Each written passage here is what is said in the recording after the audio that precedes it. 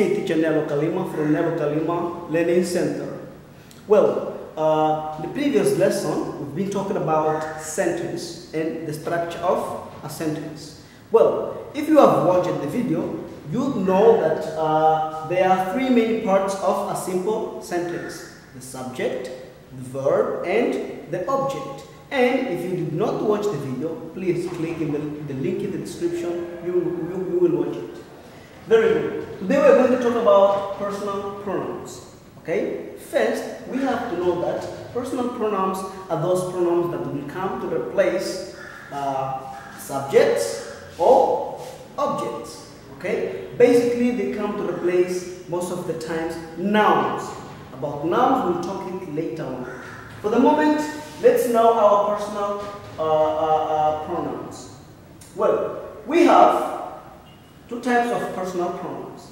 The ones that replace the subject or perform the function of the subject, and if you have watched the previous video, the subject will perform the action in the sentence. And we have the other ones that will perform the actions of the object, which come to complete the verb. Well, we have two groups of subject pronouns. We have the singular and we have the plural. As you know, singular has to do with only one, and the plural has to do with at least two or more. Very good. We have the first person, we have the second person, we have the third person of singular. We also have the first person, the second person, and the third person of plural. Very good. Let's know. We have I am a teacher. Then you, he, she, or it. Then we have we have you, then we have they. Okay? Basically, I has to do with me. I. Okay? You is someone else, someone close to you. You. Okay? We have he. He is someone, actually a man or a boy. He. Okay? We have she. She has to do with a boy. Has to do with a girl or a woman. She. It happens, or it is used when you are talking about objects and animals. Then you have we as a group, we as a classroom, we as teachers. Okay? We have you. These you and these you, they are different because these you has to do with plural. You people. Okay? Then we have they. They, a group of people that are a little bit far. They. Okay? Very good. Let's move to object pronouns. In object pronouns, okay, they will perform the function of objects, which will come after the verb. We have the first, the second, and the third singular. We have the first, the second, and the third plural. Very good. So we have, in the first, we have me, then we have you, then we have him, then you have her, then you have it, then in plural we have us. We have you, then we have them. Okay? So here's the difference between subject, personal pronouns, and object, personal pronouns. One will stay in the place of the subject. As you know, subject performs the action in the sentence. Then we have another personal pronouns, which is object personal pronouns, which will perform the function of the object, which comes after the verb. Okay? So now let's go to some examples. So now we have some examples. Okay? We have example number one. I love her. I love her.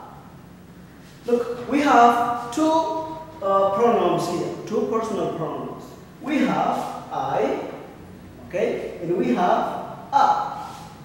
Okay? This is subject pronoun.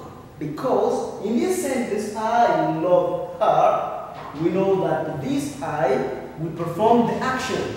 Okay? I love her. So we have her. I love. We know that the object will complete the verb. Now, I love her. This is a pronoun, but is object pronoun because it will be placed in the object placed in the sentence. Good. Now we have number 2. They like us. They like us. Okay? Who likes us? They. They is subject pronoun because it is performing the action which is to like us. So the us here is completing like. They like what? They like us. So this us is object pronoun. The last example is she hates. Wow, hates. She hates them. We have she, subject pronoun, because it's performing the action of hating. She hates them. Then is object pronoun because it completes the hate. She hates. She hates who? She hates what? She hates them. Very good. Now let's move to places in which the subject pronoun will replace proper nouns. Okay? Very good. So, very good. We have 3 examples here. Cases in which proper nouns can be replaced by personal pronouns. The first example is Gabriel and Mike enjoy school. So, we know that pronouns, personal pronouns, maybe the subject pronouns, they will perform the action in the sentence. And we can replace them with proper nouns. Gabriel and Mike. If we say Gabriel and Mike, so we are talking about they, okay? Gabriel and Mike, or simply they enjoy school. If we say they enjoy school, because when we say Gabriel and Mike, we are specifying, okay? But if we want to generalize, okay, generalize, we can use they. They enjoy the school. This thing of replacing the proper nouns with the pronouns happens most of the time when we don't want to repeat over again and again the same names. It will be actually boring. Always say Gabriel and Mike enjoy school, Gabriel and Mike run. So if we know that we're talking about Gabriel and Mike, we can replace they enjoy school, they start, they run. We can change over and over again instead of repeating Gabriel and Mike. We have another example. Number 2. My sister and I start every day. My sister and I start every day. So we can also change or replace this. My sister and I by my sister and I by we. Okay? We start every day. By we, I mean my sister and I.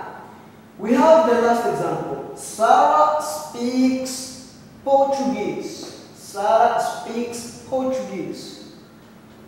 Sarah speaks Portuguese. Then maybe we want to say something about Sarah here. Instead of saying Sarah, we can change Sarah with she. She also speaks. She also speaks Japanese. Japanese. Okay? Sarah speaks Portuguese. She, instead of writing Sarah, we write she. So this Sarah can be replaced by she. Or we can also write. Let's say we have